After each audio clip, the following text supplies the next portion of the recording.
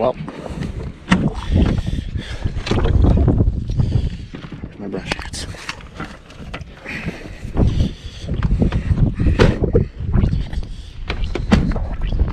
Well, it's snowing.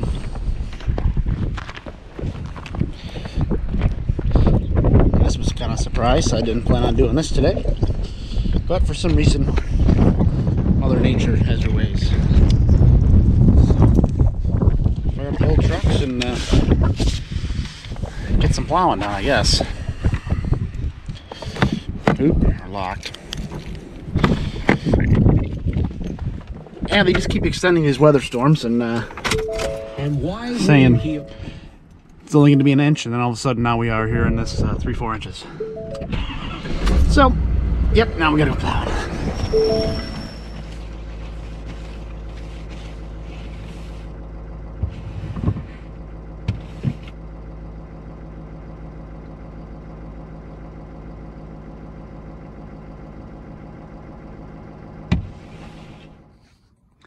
Okay, so pre-trip before we take off, I'm gonna do a quick walk around. Let's get over hit the items that we should cover before we take off. First thing being headlights. We want to check high beams, low beams, turn signals, all that. Again, here's another. Those are gonna be off because the plow lights are on. There's a switch in the cab, flip from plow to truck, but those still work as turn signals. Beacon light, I already checked that, switch in the cab. Just make sure that works as a safety concern for other drivers on the road, as well as for us. Marker lights on top of the cab. We got marker lights here. Before we pass by the front wheel, oop, kick the tire, visually inspect it, make sure it's got enough tread on it, no damage. We're checking for air in the tire. Make sure your fuel caps are on. I don't know why, but in the wintertime, we seem to lose fuel caps a lot. Mud flaps, everything's secure. Marker lights. Tail lights, reverse lights. That's we got hardwired in reverse lights on this truck. You can see we got a marker light out. Marker lights aren't the end of the world. Make sure our mud flaps are good to go. Tires again. I'm not actually going on plowing right now. This truck's just in the shop, so it's my example truck.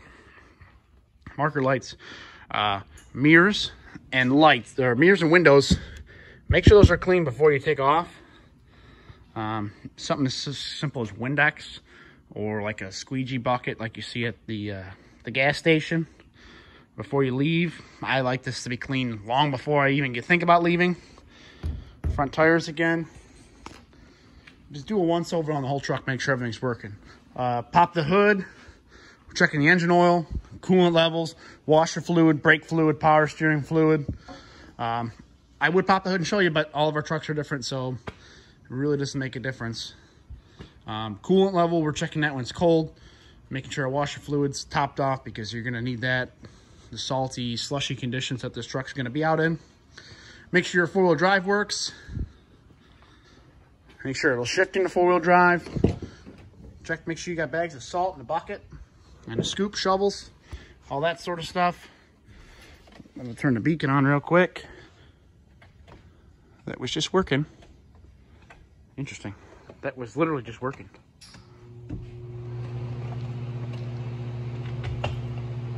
Huh. I just made a video of this working, but I had to edit the video because I ran out of space. Interesting.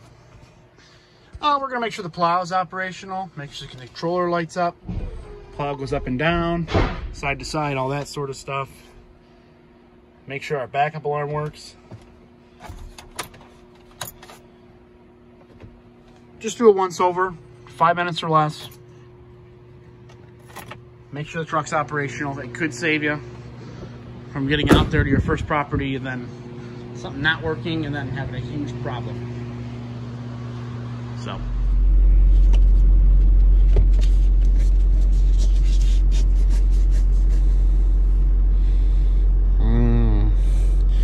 Double for you Timmy fans out there.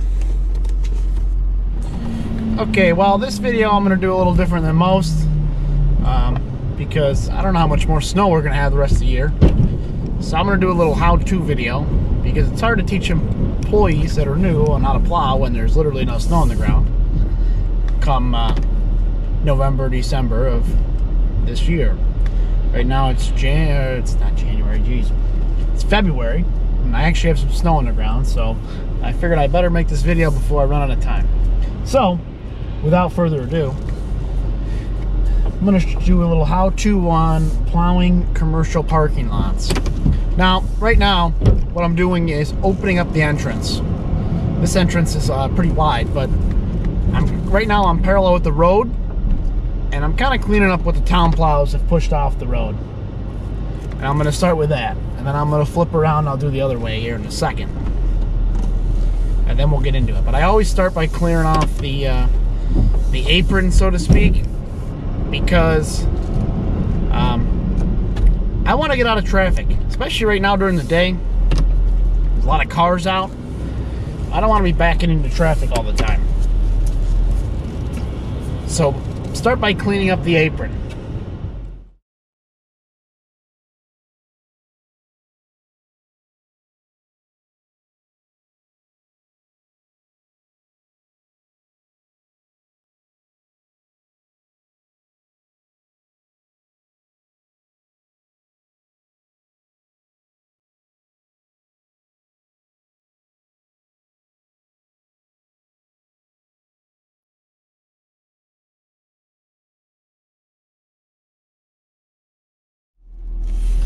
Okay, now that I got the intro, or the apron here opened up, the next thing I want to go after is employee parking spots.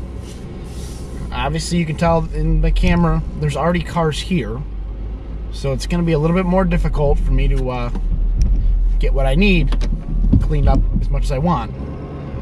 Oh, so you gotta always watch out. There's a mailman just pulled in behind me. These people don't care. But like I was saying, I always try to go after the employee parking spots next, because they're the ones that are going to pull in and they're going to be in your way, so you want to get those cleaned up, which might require you jumping around the lot in order to get them done, or just know when they show up. You know, I have some customers that they show up at 4 a.m., so I can almost never beat them there, and I just deal with it. But some others, they don't show up till 8, so I know I have some extra time to clean up and whatnot when no one's in my way.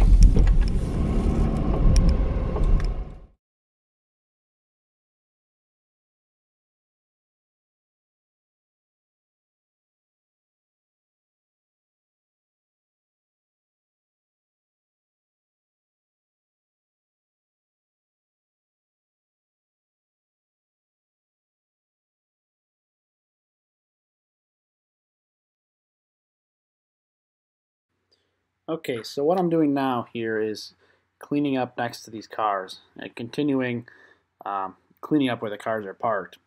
But at the same time, what I'm doing is I'm cleaning up an area that I can safely back into and not be just packing snow on top of itself over and over and over and over again.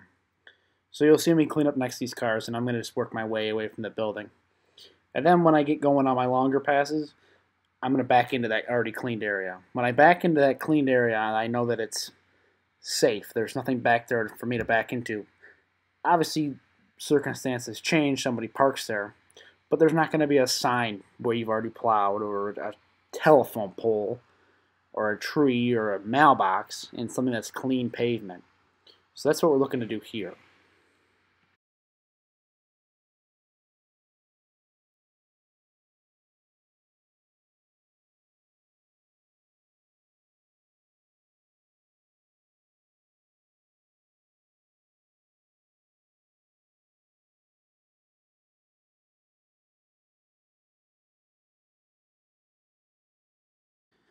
Okay, the next thing I'm going to roll into here is pushing snow along the edge of the building. You can see I got my plow right up to the edge of the building. There's not a whole lot of snow. Sometimes if there's more snow, what I'll do is I'll just move over half a pass and try to push the bulk of it out. Because if you plow a lot of snow, you know that you always get runoff on the opposite side of what you're trying to push. In this case, there wasn't much, but something to consider a little could help you out. You see I just turned back around. Video's kind of chopped up, but I'm trying to get my point across. Now I'm just going to start by angling my blade to the left and pushing the snow to the left away from the building as I continue going. You'll note some dumpsters there. That's something you don't want to block in. You want to open those up enough now before it all freezes, because once it freezes, you're not going to be able to move that with your truck. And then I'm just going to basically start pushing my lanes down. This one's got a loading dock in the middle of the lot, so it's going to be a little bit more difficult because I have to stop halfway. But you can see the idea is to get the snow away from the building first and then work on the wide open areas. Kind of doing a trim type deal and then getting into the bigger and bulkier stuff as we go through. I believe it's on this pass. Yep. On this pass, I'm going to continue right on through, right to my pile. And I don't know if you just noticed, I straightened my blade out and I put it right in the pile. Now I'm backing up, and I'm backing up in the same exact lane that I just plowed. This is another thing I talked about earlier about safety. If you back up in the same lane you just plowed forward, the chances of something being right behind you are slim. Now I'm going to move over, drop my blade again, and start wind rowing to the left. Taking off about half a blade bite at a time.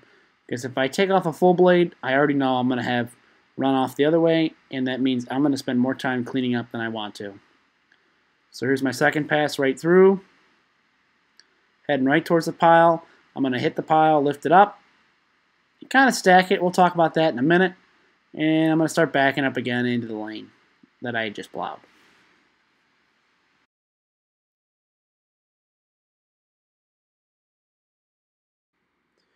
Okay, I just talked about this a second ago, but dumpsters, make sure you clean those things open wide. Garbage truck's a lot bigger than a car, and probably wider than those dumpsters, so make sure you get in there and clean those things up nice and wide for them. Sometimes you got a dumpster cage you got to go around. This one's just out in the middle of the lot, so.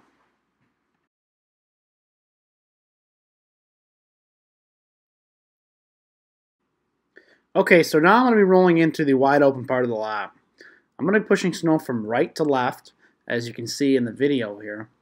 And I'm not taking off a full blade bite. Take off about half a blade bite, and that's how I'm going to keep my snow contained to the plow. Right now about 4 inches out there probably, and I'm doing good with keeping control of it. You see the telephone pole and the tree over there on the left? That's where I got to push to. So I'm basically just going to be doing the same thing over and over and over again. Back and forth, back and forth, back and forth. And obviously keeping your head on a swivel. If you see that white box truck right there, that guy came in behind me. I didn't even see him, and it was quite the surprise to me. So now it's just repetition. Stay safe. Back into the same lane you already plowed. I already said that, but got to reinforce those things. And another thing is, this particular site isn't the same for every. This doesn't work for every site. You have to adjust accordingly for what you're working on. But the principles still all stay the same. Backing in the same lane, watching out for people, cleaning up employee parking spots, and cleaning the apron are all things that can be done first and can be repeated and put everywhere. Now, technique in the lot in particular is going to be different everywhere. So that is what it is. Okay, now we're going to talk about stacking snow. I'm pretty sure I come back right about now and do another stack. Here we go. So I'm going to drop my blade in. It's a V blade. I'm going to put it in scoop mode for this position. Hit the pile, drive into it, nice and gentle, and lift. All at the same time, one repetition. That's going to get me my stacking ability. Now, I can't stack in a V. I can't stack in an angle left or angle right. So my plow either has to be straight or in scoop mode. In scoop mode, you can see that worked pretty well. I'm not sure if I'm going to do it again here with the flat mode. But either way, you can still stack. Okay, we're coming towards the pile. Getting close. Boom, straighten the blade out. Lift and stack. When I'm stacking, don't drive into the pile 100 miles an hour. Slow, consistent pace is what you want. That's going to make sure the hydraulic wings don't hydraulically release under too much pressure, and they're going to stay forward as much as possible. So we'll do one more time, I think. Driving. Yeah, see, right now I'm angled to the left to get into the pile. I'm going to scoop mode and lift and stack. And back up. Do it again.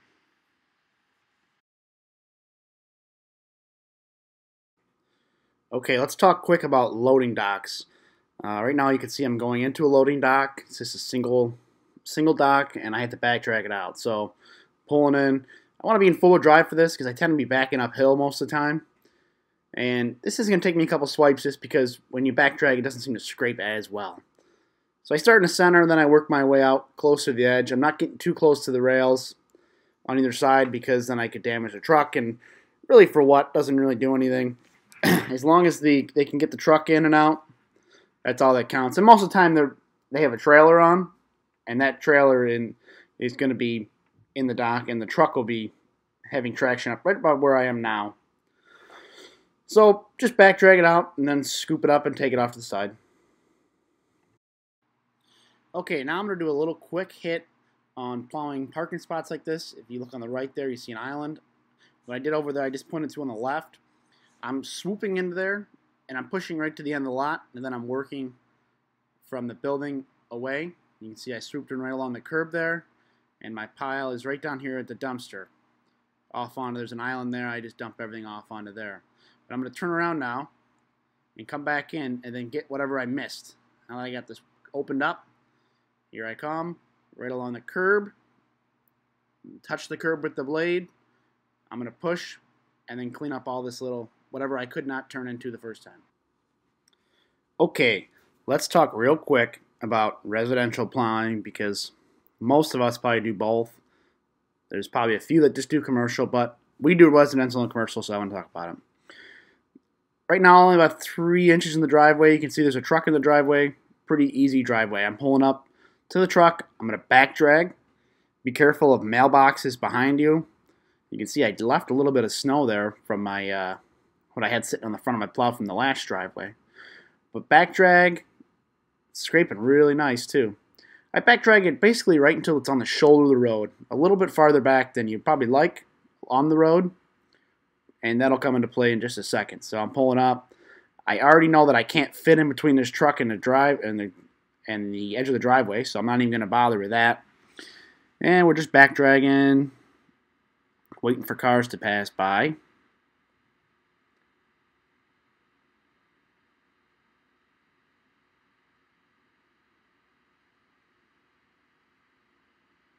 And we're going to do that one more time. Now another option. There's quite a few ways to do residential driveways. One other option, if you have the space, and not this truck is in the way for this, is to push forward in and dump all the snow off on the side, over on the left side, right where that red truck would be. That's another option. Doesn't really work as well in this situation, because I'd be putting snow right next to the house. And back dragging, quite frankly, worked very well here. So you can kind of see I'm out onto the road with it. Be careful of mailboxes behind you. We've backed into those before because you just don't catch them. Now I'm going to come and clean up the pile. Now the pile's out at the street, backing up. See what I mean? I'm dumping it on the shoulder of the road, right on the white line, really. I'm going to swoop in, put this thing in a V, and I'm going to pile it all out right at the street.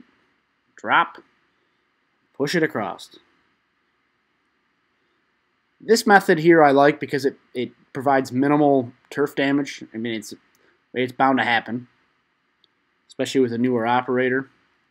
But this leaves all your turf damage in one spot. If you go pushing up forward and you get off just a little bit, you could really do some significant damage.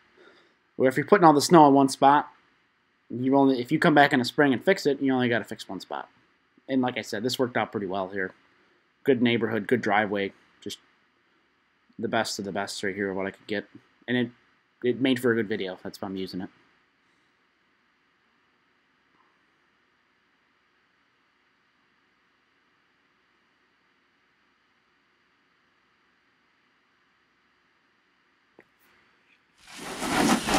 Okay, so this concludes our video about plowing, our training video on plowing at least. I might add some more later on and make some adjustments, but at the end of the shift, I prefer that you rinse off the truck, get in the wheel wells.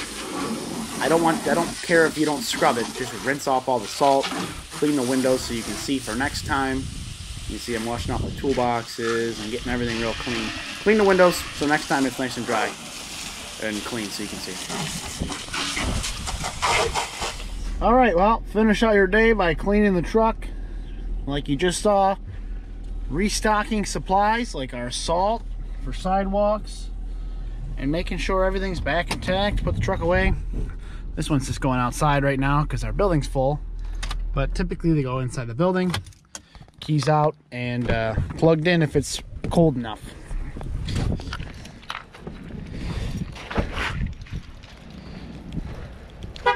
Alright, so that wraps up this video. Hope you guys liked it. Remember, if you did like it, hit that subscribe button and the like button, share and comment.